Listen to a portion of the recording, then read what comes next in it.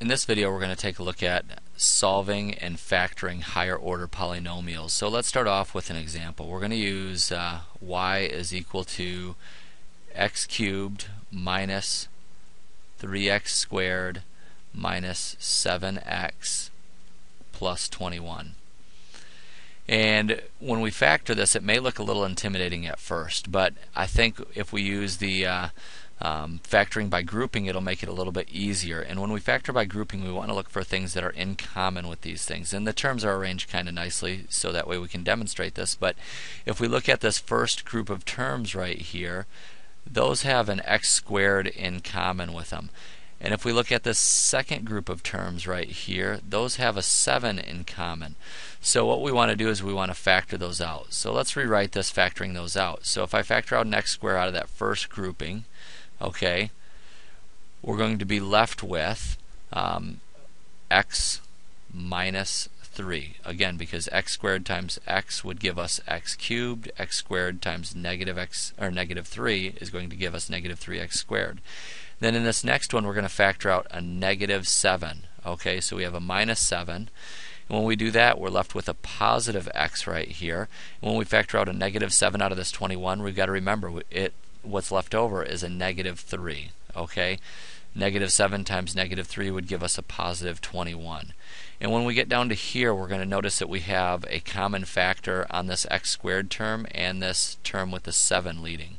Okay, so when we look at this, here's another factor right here that we can break this down even further.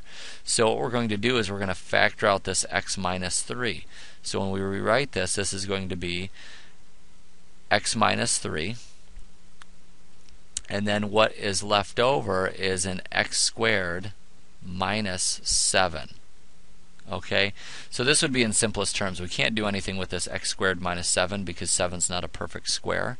But this would get us to the point where we can actually begin solving it. And the reason we'd want to solve it is so that we can find where these x values cross, or the x's cross the y-axis. So when that happens, we got to remember that y is 0 when it crosses the x-axis. So when we look at this x minus 3, and then times x squared minus 7, that quantity, we're finding basically the roots of this polynomial. Alright? And remember, just like before, this first part could be 0, and it would make the whole thing 0. This second part could be 0, it'll make the whole thing 0, or both of them could be 0. So we're going to look at that and break it up into two chunks. So we're going to say, okay, 0 is equal to x minus 3. And the other chunk is 0 is equal to x squared minus 7. When we do this, same thing as solving before when we did solving equations. So plus 3, x is equal to a positive 3. And I don't like writing them this way because this to me looks like a vertical line where 3 is on the x-axis. So I like to write these as an ordered pair, as 3, 0. Okay, and then this other one over here, we're going to add 7 to both sides.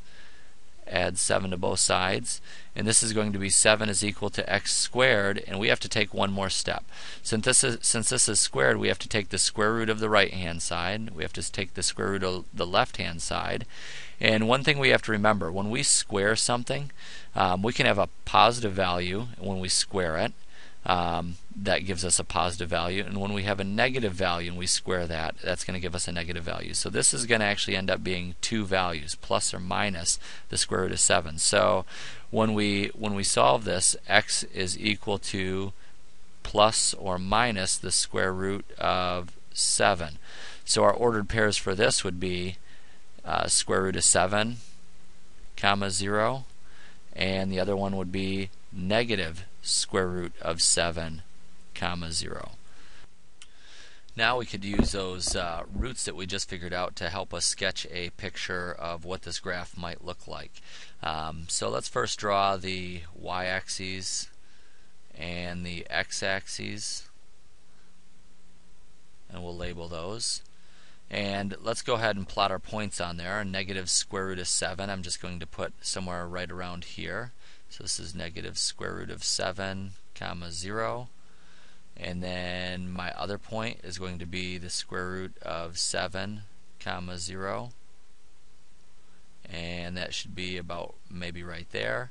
and then the value of 3 comma 0, which is going to actually be kind of close, a little bit bigger than the square root of 7, so 3 comma 0.